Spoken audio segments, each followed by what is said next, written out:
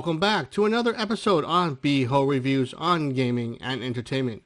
In this episode, I want to take you back and take a look at a game very dear to my heart and review the remake of that game today. Developed by Sega AM7, the Sega Genesis masterpiece, Castle of Illusion, starring Mickey Mouse, was released in 1990.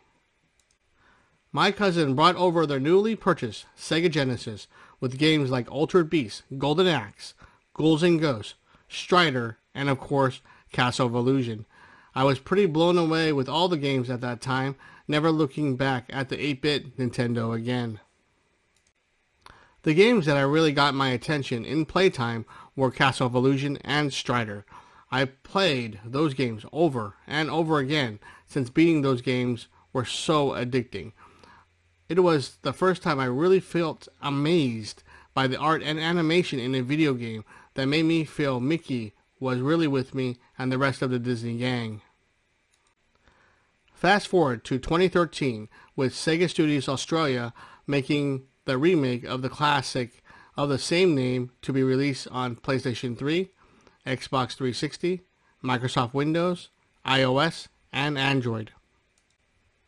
The remake follows the same gameplay style found on the Sega Genesis and remains a side-scroller with 3D elements thrown in at times.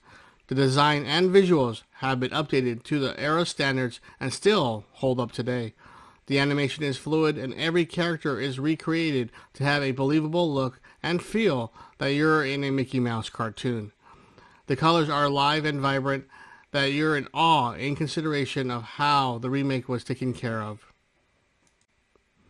While Mickey travels to find and rescue Minnie Mouse, which is the basis of the story, Mickey will have to deal with more platforming in 2D and 3D, puzzle elements, and collecting a lot of crystals and unlocking future worlds.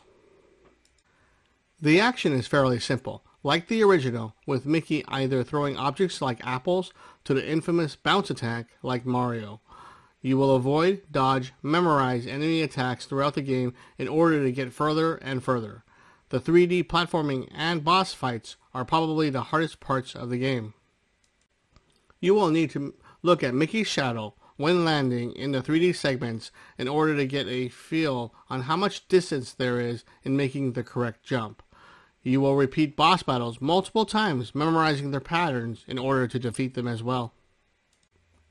The only con I have in this game is the game's actual gameplay and control of Mickey is very, very loose and a bit too reactive. I never thought I'd say that, but it's too smooth and unwanted movements get you hurt more or plunging to your death many times. I was a bit bothered also that you can't skip cutscenes, especially when you're ready to fight a boss battle again and again. Castle of Illusion, starring Mickey Mouse, the remake, gets an 8.0 out of 10. For what the game tries to do in a remake, does the original source justice, with great visuals, expanding on the lore with cutscenes, and an old-school gameplay brings out the quality the team was striving for. That's it for me on this episode on Beho Reviews. Please like and subscribe if you like my videos. Beho out and Greg, take us out of here. He didn't have long to wait. A gigantic red licorice dragon emerged from the melted ice cream. This was the fourth Master of Illusion. Damn.